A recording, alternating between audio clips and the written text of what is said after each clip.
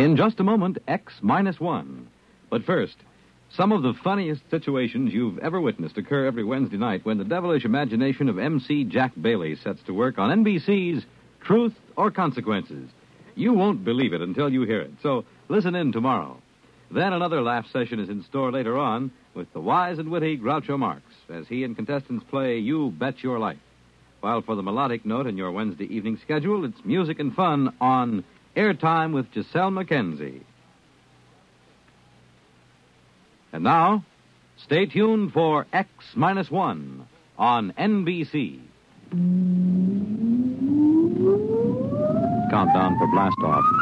X-5, 4, 3, 2, X-1, fire.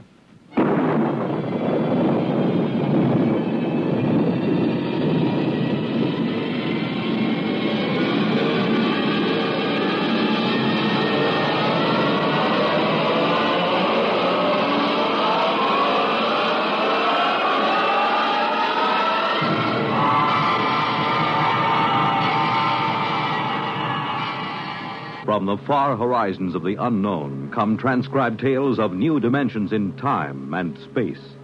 These are stories of the future, adventures in which you'll live in a million, could be years, on 1,000 maybe worlds. The National Broadcasting Company, in cooperation with Galaxy Science Fiction Magazine, presents X-1.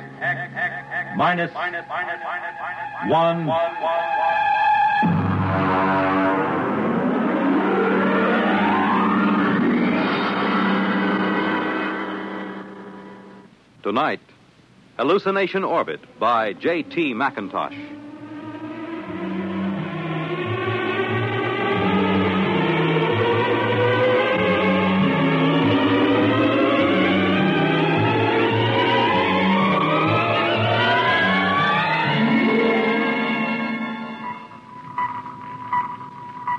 Mr. Chaka. Sir?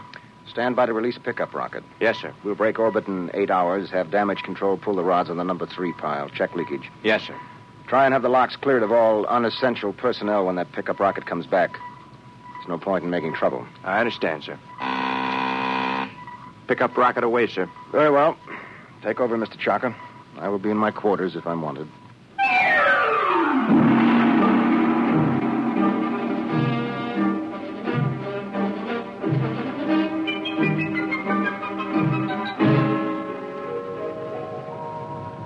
Well, now then, Mr. Danbury, make yourself comfortable. Why, thank you, Captain. You care for a drink? Scotch in that bulb, bourbon in the other. No, thank you. I can't get quite used to squirting liquor from a rubber bulb as if I were oiling a dairy. Well, you'd have a devil of a time pouring from a bottle in free fall. Well, how are you enjoying your trip? It's very interesting. It was very nice of you to give me a lift. You know, it would have been 8 months before another ship came along. A whole lot more than that with the main Pluto beam station out. Probably 8 years. Really? That long? I thought the whole run to Pluto was under 18 months. Yes, it is when the beam is running. You see, Mr. Danbury, we left Earth 27 days after the beam broadcast from Pluto Station broke. We've been spaceborne close to 6 years. I suppose that's why you're on orbit around this planet, picking up supplies or something, eh? Oh. This is a standard pickup for the space beam service. We sent a rocket down to take off a man who's been the only inhabitant of this planet for a little over 2 years. Well, I expect he'll be glad to see you. Well, there's no telling. I know I would. After 2 years of duty, Mr. Danbury, you might not know anything. Oh, psychiatric troubles? Solitosis. It's from the Latin, solace, alone. Is that much of a problem? Only in space. Here, look.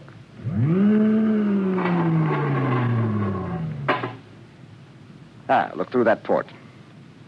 Seems empty. It is. It's empty of horizon, sky, sunlight, ground. It's empty of time. It's empty of people. You can't live in it too long without something happening. I see. But surely people have been alone before space flight. Oh, yes, but they have been on the same world with other people. And that seems to make a difference. You take a hermit on Earth, he may spend his life trying to escape civilization. Put him on a deserted world, he turns psychotic. Is there a cure? Oh, sure.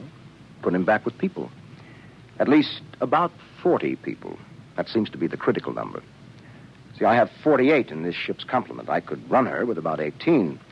But if I tried to, I'd have psychos on my hands 6 months after blastoff. But then every one of these men on the beam stations, they're all alone, aren't they? That's right. Well, then they must get it. They do. It wouldn't pay to leave more than 40 men on the space station. And less than 40 is too dangerous. Solitosis can be homicidal. So they leave one man. Now, he gets it all right. But you can snap him out of it just by taking him back to Earth.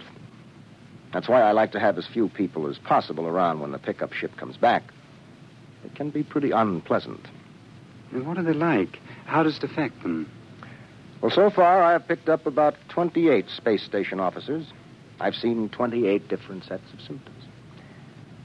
I wouldn't want the job of getting those guys out of their stations and into that pickup rocket. Captain here. Pickup rocket. Signaling, sir. All right, Mr. Chalker, prepare to receive the pickup. Alert the psychiatric staff, and I'll be right there. Would you care to see them bring them in, Mr. Danbury? You're welcome if you have a strong stomach. I don't think so, thank you. All right. Mr. Chalker, as soon as the rocket is secured, make a trajectory for the next station. Yes, sir. That's Pluto Station 3. Carry on. Oh. Pluto Station 3. That will be a honey of a job. He has been on that lump of rock all by himself for close to 6.5 years.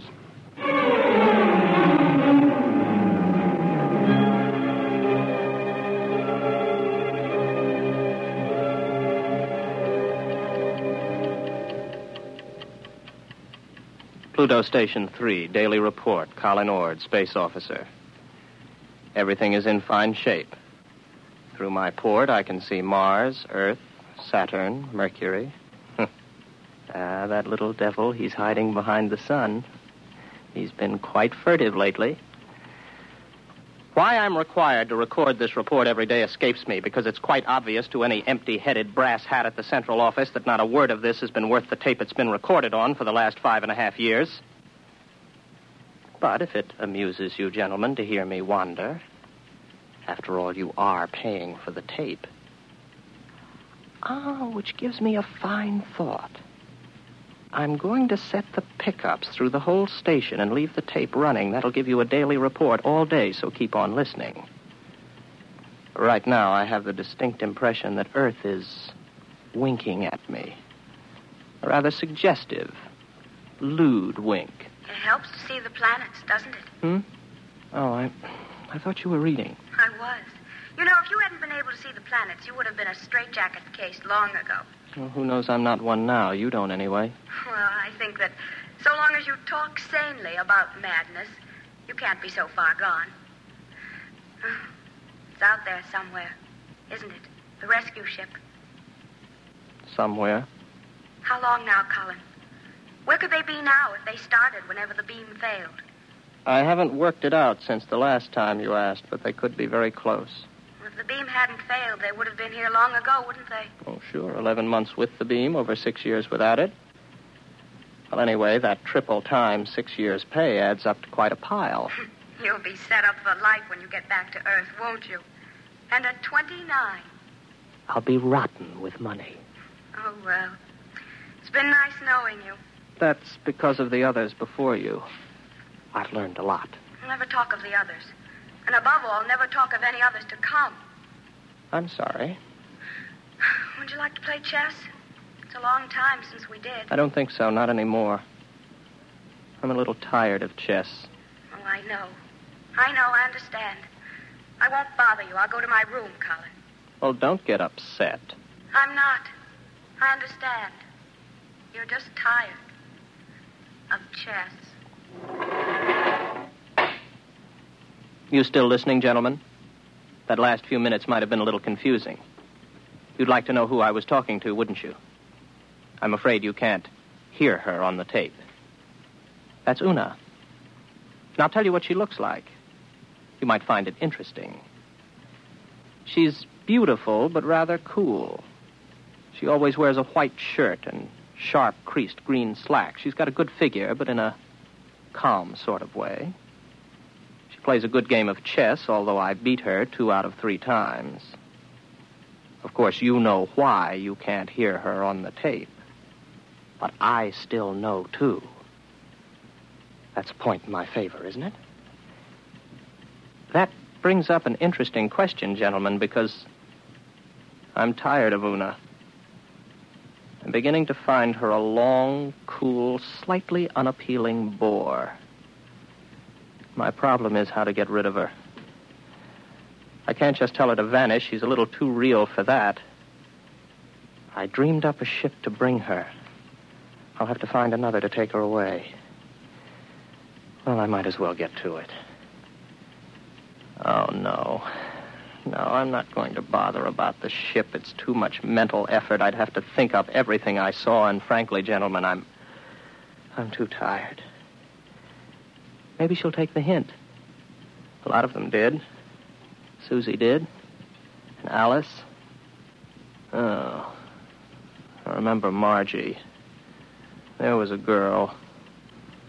A load of bricks had to fall on her head. Took me 4 weeks to get rid of her. No. Let Una figure her own way to get off the station.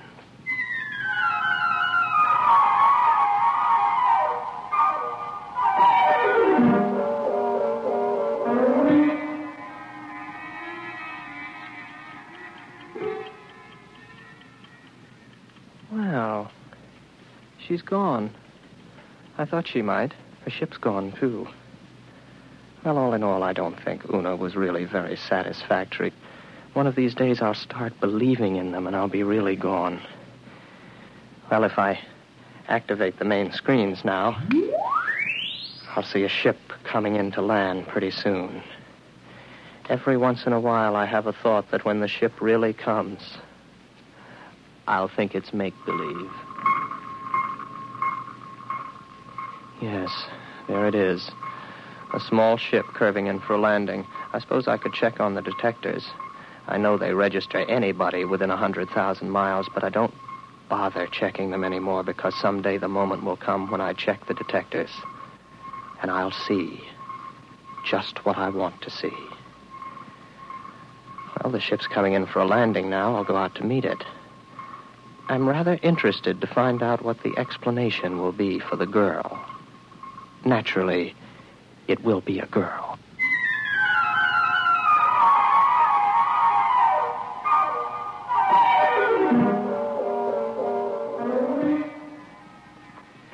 It's all right. You can take your helmet off. The air's all right in here. You must be Baker. Oh, good heavens, no. Baker was before me here. You can't be one of his dreams 7 years late. I'm Ord, Colin Ord. Before we go any further, just how does solitosis affect you? Well, that's new. None of them ever asked that before. It makes me see things that aren't there. And you know there's nothing there? Sometimes. Do you know I'm here? I'm making a point of not wondering about it. Well, one thing you can be sure of. This. Do you see this? This is a gun. I just want you to know I'm not heaven's little gift to lonely space station officers.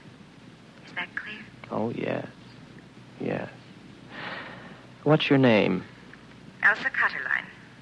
You want to know why I'm here, of course. Not particularly. What? Well, that's always the weakest part of the story. I don't like to press it.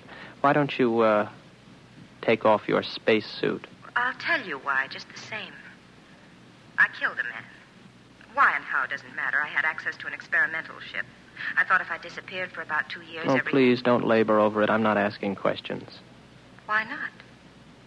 Well, when we get around to it, I would be interested in the story you can concoct for being dressed like the cover of a magazine story in rather minimal clothing. It's been years since I thought up anything like that. You must be a throwback. What are you talking about?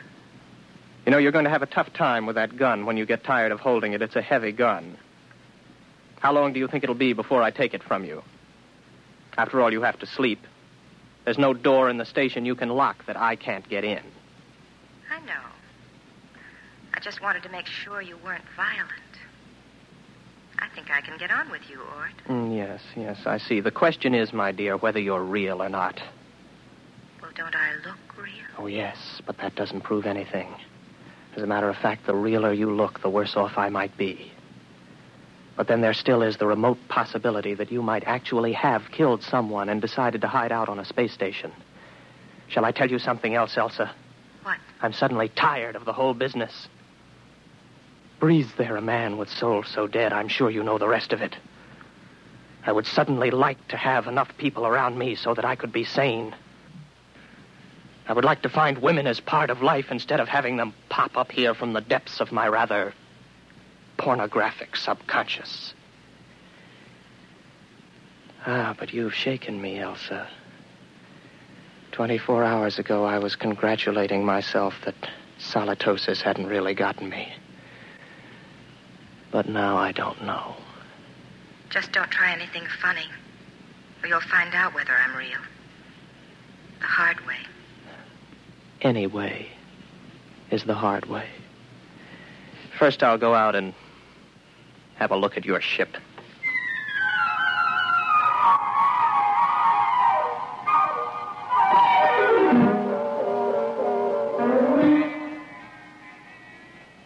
£14 per square inch air. Heat. Now, I take a gasoline lighter. There, the flame lights. But on the other hand, if there was no lighter and I see it, I could also see it burn when there isn't any air. As a matter of fact, how do I know that I can read a meter for air pressure? And now that I look again quickly, I find I haven't got a lighter in my hand, and as a matter of fact, the pressure meter reads 0. There's no air on this ship. As a matter of fact, there isn't any ship. Elsa is no more real than Una. All right, Colin, old boy, sit here and concentrate for about 15 minutes, and you'll be able to walk through the walls of the ship.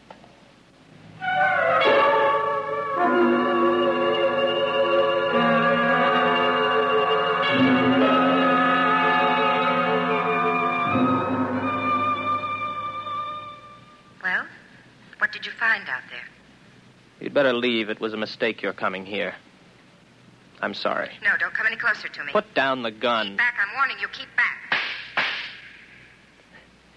You see, it's no use. Oh, you're a good shot. You got me right between the eyes, but I couldn't feel a thing. I can't let myself be shot now, can I? Give that to me. There. Now remember, if you shoot me, nothing happens. But if I shoot you, you die. Do you know that? Yes, I know that. I'll give you about 20 minutes to get that overstuffed figure back into that spacesuit and get off my planet. Frankly, I'm getting tired of hallucinations. Tired. Give me back my gun. No. I'll keep that. After a while, I'll put it in a drawer. It'll stay there until I forget it. Then there won't be any gun anymore. From now on, my overblown figment, there will be no more Elsas or Susies or Margies. I am not going to give in to solitosis. Maybe I'll bring Una back. At least she could play chess.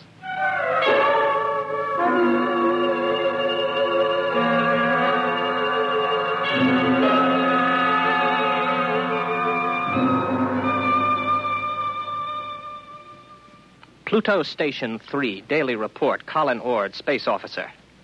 Gentlemen, I have successfully fought off solitosis for 2 days, and I have been alone. However, I'm afraid I'll lose as I watch my main scope now.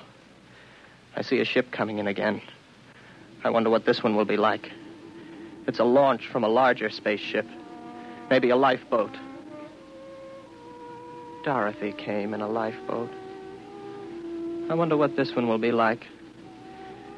I've got to find out when she comes whether she's real. That's the key, as long as I know if she's real.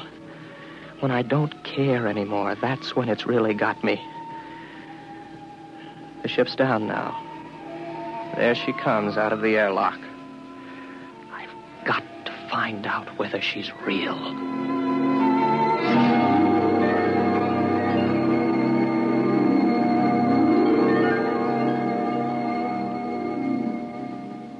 Colin Ord. That's right. I'm Dr. Lynn of 4-Star Line.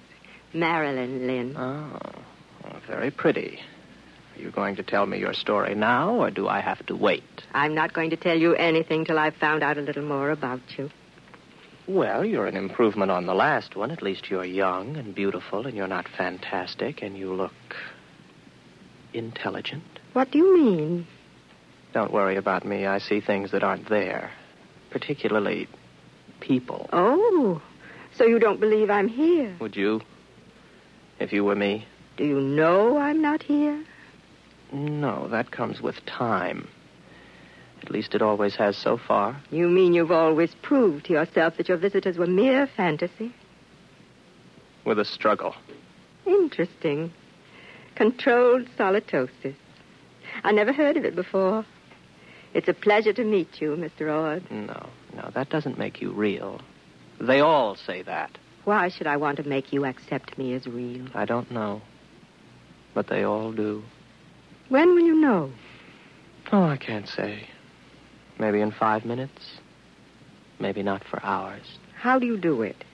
You don't shoot me to see if I die or anything like that, do you? No, nothing like that. If I shoot you, you do die, like the witches in history. They'd die if they were, and they'd die if they weren't. Your mind has remained agile enough. Naturally. I never heard of solitosis inhibiting intelligence. Would you like some coffee? Is that part of the test? Whether more coffee is actually drunk than you drink yourself? No, that doesn't help. It would be very easy for me to make half what I thought I made, to fill a cup with nothing and pass it back. You look afraid. Why should I be? What am I doing? Am I doing something I don't know I'm doing? No. Would you like me to wash the cups for you when we're done? That won't prove anything. Next time they were used, I could just imagine they were washed, couldn't I? Where are you going? To find out if you're real. My ship. Go ahead. Good luck.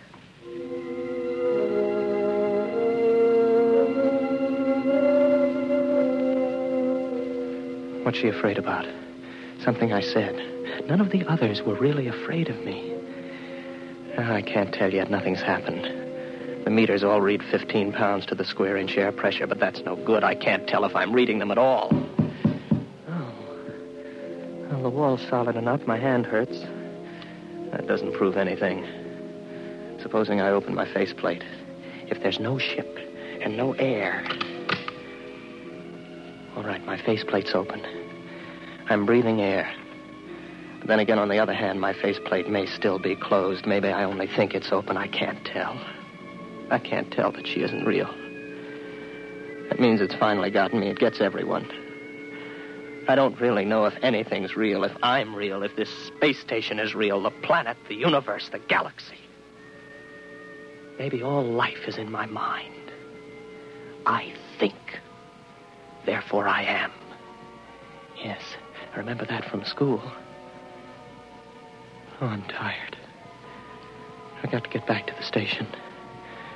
Very tired. Close my faceplate, if I ever opened it. Get back to the station. Got a headache. Terrible headache.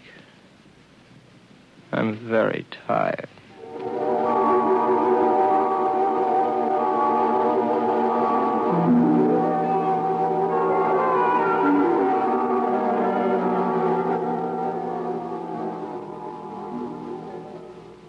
Are you all right now? Here, drink this. What happened? You came in the station lock and passed out. How long have I been out? About 24 hours. You're a very sick man, Mr. Ord. Reality. Very important thing, isn't it?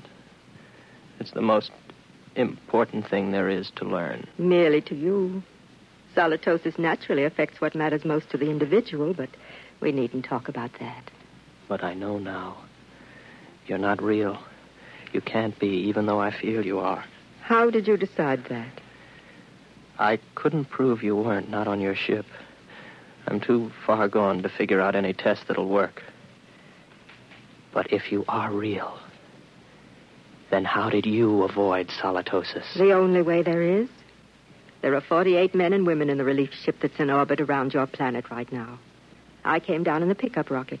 We have well above the critical number of people. I keep rational by knowing they're up there in the orbit, and as soon as I'm ready, I'll take you back up there. Well, I suppose I can wait. I don't really care if you're real or not anymore. I know. It'll take a long while before you care. You sound sad. What's the matter? It's the way you look at me. What do you mean? What do you see when you look at me? Well, you're strong. Sort of quietly beautiful. About my age. You're wearing a tunic and slacks. And you don't have a wedding ring. I noticed that. That's what I thought you saw. I'm real, but not your picture of me. I'm a doctor, Mr. Ord.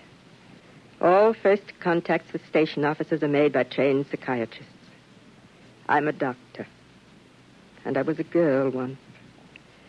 But that was 40 years ago. I'm 66. You can't be. Oh, yes. It was very nice to be a girl again. I could see myself in your eyes, and I almost felt young again.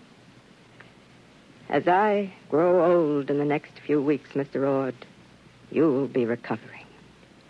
That will show you how your case is progressing. When you see me as I really am, you'll be all right. Assuming you're real, Marilyn, it really must take something to come down alone to see one of us. I think I see you now. As you really are.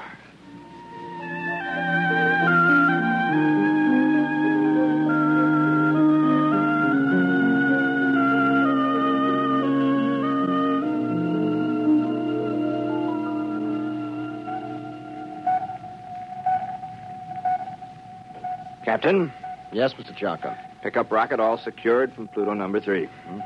How is the poor fellow? Good as can be expected. He came on board with Dr. Lynn. Uh-huh.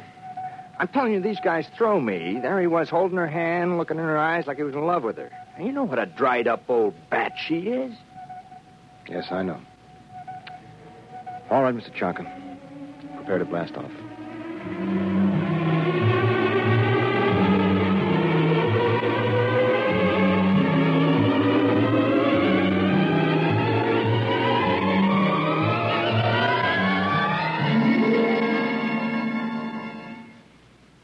You have just heard X-1, presented by the National Broadcasting Company in cooperation with Galaxy Science Fiction Magazine, which this month features the Willie Lay column, Mutant of the Iron Horse, describing monorail railroads of the past and future. Galaxy Magazine, on your newsstand today. Tonight, by transcription, X-1 has brought you Hallucination Orbit, a story from the pages of Galaxy written by J.T. McIntosh and adapted for radio by Ernest Kinoy. Featured in the cast were William Redfield, John Larkin, Vera Allen, John Moore, Teri Keane, Dick Hamilton, and Hope Risman. Your announcer, Fred Collins. X-1 was directed by Daniel Sutter and is an NBC Radio Network production.